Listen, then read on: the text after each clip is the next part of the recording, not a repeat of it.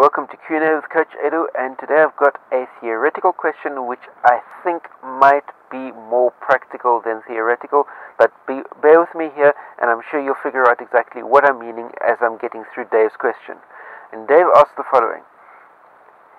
So if an English guy who had stayed on top of some destructible addictions through running, especially some ultras, was to release an eBook documenting the transition from artificial highs to endorphin highs, from a reluctant runner to an ultra runner, from the depths of despair to the elation, with plenty of running tales and plenty of challenging life tales told with humor. Would some of you runners over in the USA be interested in giving it a read? CoachEdu.net.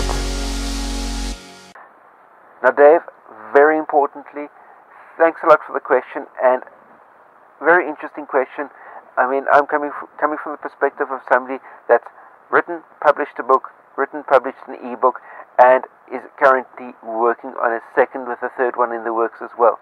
When it comes to writing a book, especially like what my second one is going to be and what your one is going to be, which is more of a cathartic writing experience about what happened to you personally and how you overcame your difficulties and moved forward in your life.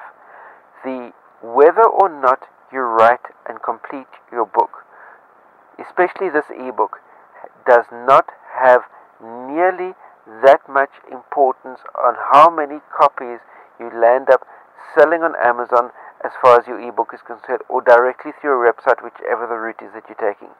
Dave, listen to me, man on man, writer to writer, one guy that's been through hardship to another guy that's been through hardship. Very clear. The writing of this ebook is a vitally important part of your cathartic experience of getting through the negativity that was your past.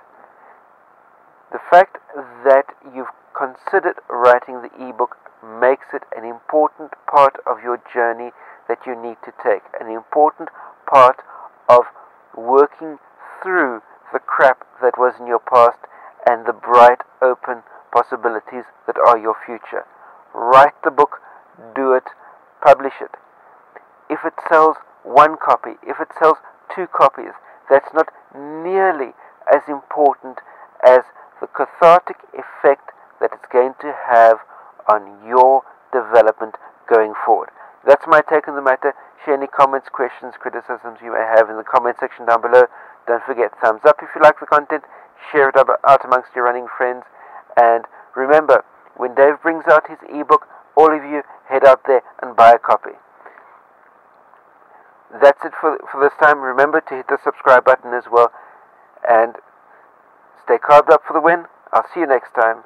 Cheers.